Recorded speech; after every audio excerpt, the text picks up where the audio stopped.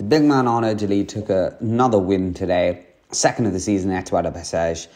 And I think this goes to show that he could be more of a classics rider as well as a sprinter than people potentially think. So this was the stage, very flat with a couple punchy hills, like 2 minutes long. You can see the stage was pretty noodly until it hit some crosswinds, and it was extremely not noodly and was like 49 average. And like for some of it was kind of like ridiculous, like 58 kilometers an hour. Like that is a joke. Anyway, they finished on like a 2 minute and a half berg. You can see the run in super stressful, like the last 5 minutes, he averaged 475 normalized, so pretty mental. You can see some big sprints, 1200 watts. But this man already won in the GP Comunitat Valenciana a couple of weeks ago in a bunch sprint, won a lot last year. But the question is, is he a sprinter? Is he classics man? Well, we're going to go find out. 1.5 minutes at 9.5 watts per kilo is strong. Very, very strong, and in my opinion, one of those things where you're kind of thinking he's beating Mads Pedersen on uphill finish. Mads Pedersen's finished second in Flanders before in 2019. There's potential here that he could go well. On the Paterberg, does he have the watts per kilo on it for a minute? Maybe.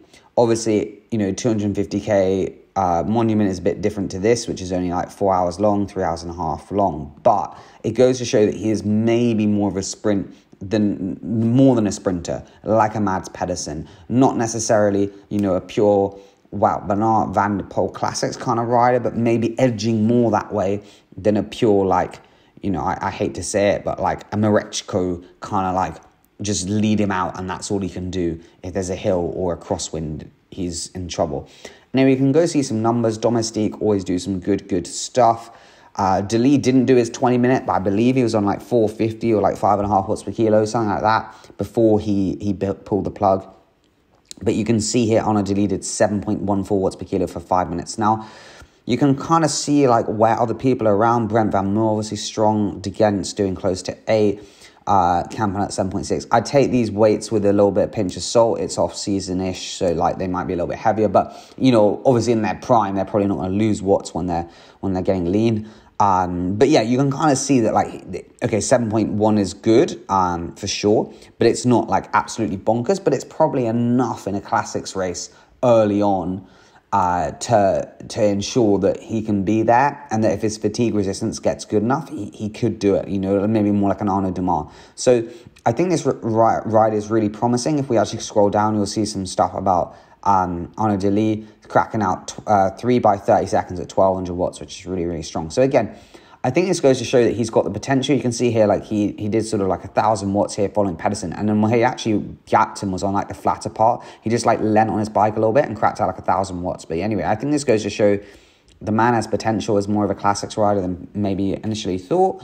I don't expect him necessarily to be like a pure classic guy, but I think he's one of those people in Gent-Wevelgem with the Kemmelberg, something where potentially he could do something. I mean, I'm not so sure about the Poggio. It's longer. Maybe he could, maybe he couldn't. But I also think, if we look at him, he's not exactly like mega lean. Like he can definitely lose some kilos when he gets older and stuff.